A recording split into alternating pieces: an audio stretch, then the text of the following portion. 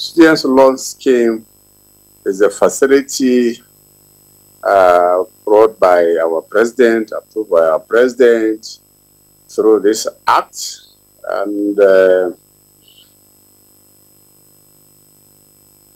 in order to facilitate students' education in Nigeria at the university level, college of education, and polytechnics. In other words, in public institutions, it's not tenable for students in the private institutions. And you also remember that this is also complementing a major policy decision in this country whereby tuition is free. So students in tertiary institutions don't pay fees. And essentially what students pay usually is living expenses, such as hostel accommodation and maintenance costs in the institutions. But even at that, a lot of students from poor families struggle to pay those charges. So in line with his support to ensure, in line with his decision to ensure that no student in Nigeria fails to attend school, the president brought this policy and got it passed very rapidly in the National Assembly.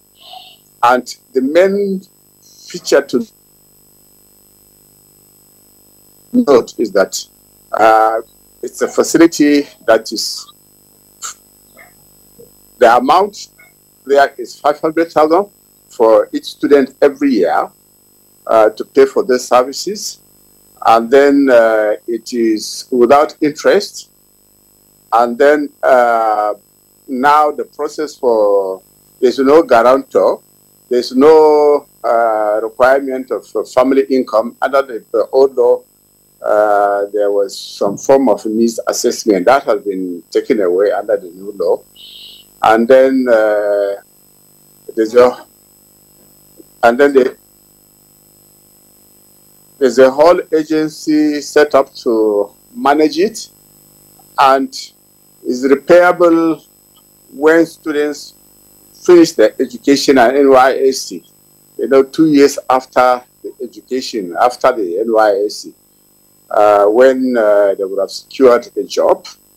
And then in terms of the repayment, employers have a role. They are supposed to provide information on new recruits to ensure those who are employed and have benefited, are made to pay for the loan they acquired.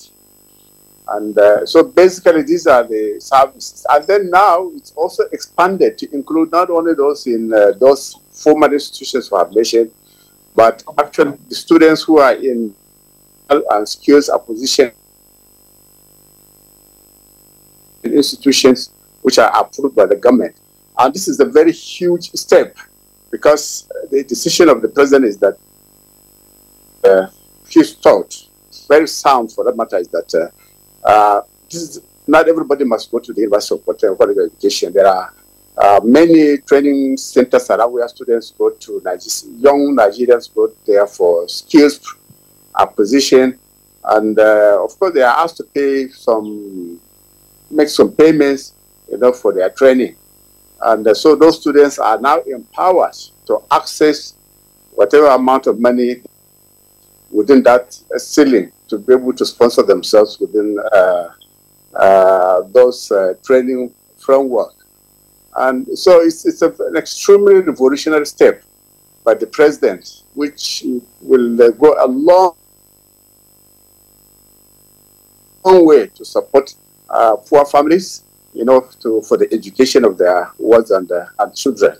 And you remember also, this is also complementing another major policy of the government of President Bola Ahmed Tinubu, where the social scheme was introduced of recent, and that also includes those who are serving, poor Nigerians being entitled to a certain amount of money, including those who are even in the NYSC. And so you can see president who is full of compassion and concern about the status of the poor people in the country, and bringing in all sorts of schemes to support them having a very, very decent livelihood, and as well as supporting them to educate their children in the institutions, in public institutions. So basically, these are the framework and the features of the Students' Loan Act.